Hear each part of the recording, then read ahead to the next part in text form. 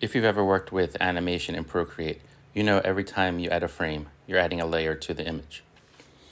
So if you want to animate a really complex image like this one here that has multiple layers, there's really no way to do it frame by frame, layer by layer, because it's already broken up into a ton of layers. If I were to go and turn on Animation Assist, every layer becomes another frame. If I were to play it, it just plays frame by frame. I can't animate each part of the burger, in this case, and have the rest of the burger on the picture at the same time, doing it frame by frame, the quote-unquote regular way. But there is a way to do it, and that's by using groups. So for example, here is another burger image I made, and if I play it, it animates the way I would want it to, the way you might expect it to. It still has all the layers that were in the previous image, except they're all together in groups.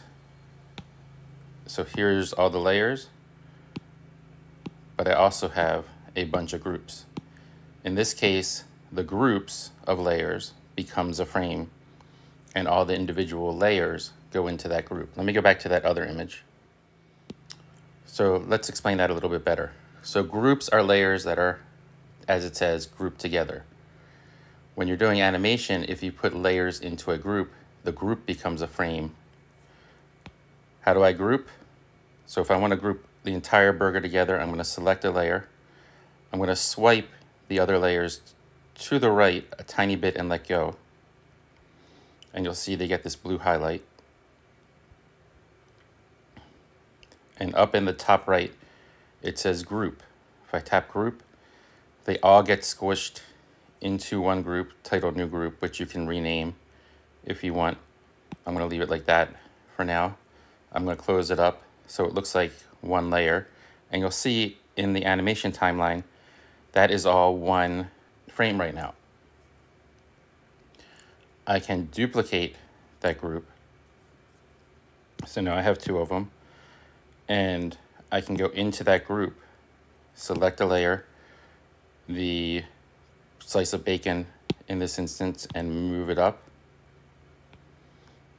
close the group, and then in the animation it looks like it's moving. If I play it, it goes back and forth. Of course, I can adjust that with frames per second,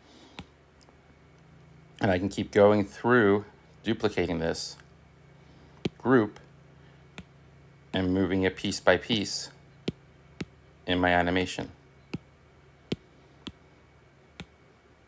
or move whatever needs to be moved.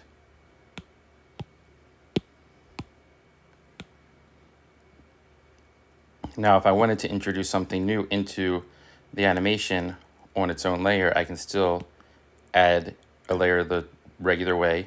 It shows up down here as a frame, and I can draw on that layer.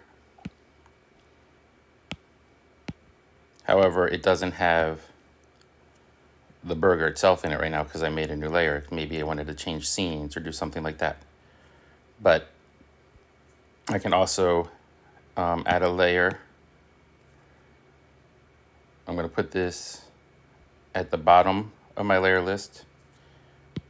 Tap the thumbnail in the animation timeline, make it a background. So now, just like if this was a animation with only frames and no groups, I can make a background. Just going to blur it.